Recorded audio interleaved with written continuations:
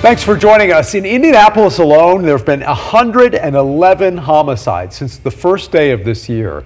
Thanks for joining us at 10. I'm Dan Spieler. And I'm Jenny Drasler. And with homicides topping triple digits, Metro Police are on a mission to bring Hoosier families justice and some closure.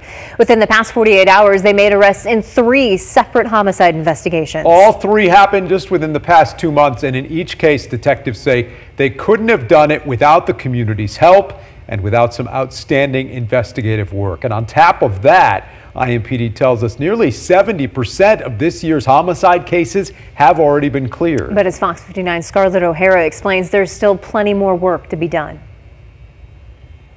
IMPD officials say lately they've invested significantly in technology, work to bring in more detectives, and increased communication between district commanders and task forces, and it's paying off with a higher homicide clearance rate. We're not counting this as a victory. We have a long way to go when we talk about our violent crime. As we've previously reported, a case is considered cleared when an arrest is made or charges are filed. From January to now, IMPD says its clearance rate sits at 69%, including criminal and non-criminal homicides. I think the community is fed up with the number of violent crime, whether that be homicides or aggravated assaults, and so that's played a significant role in us to be able to make those arrests.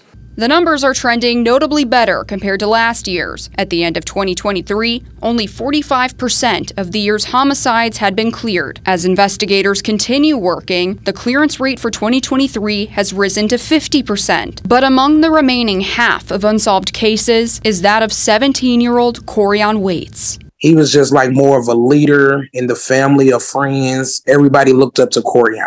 They called him the president. Waits was killed in March of last year after police say he was shot outside of an apartment complex on the near west side and ran inside for help. His mother has spent the last 16 months waiting for closure she's unsure she'll ever get. Very unfair, angry, mad, no answers, no questions, confused. She says Corian was picked up by a friend that day, which she says was captured by security cameras. But what happened once they got to the complex was not. They have the car.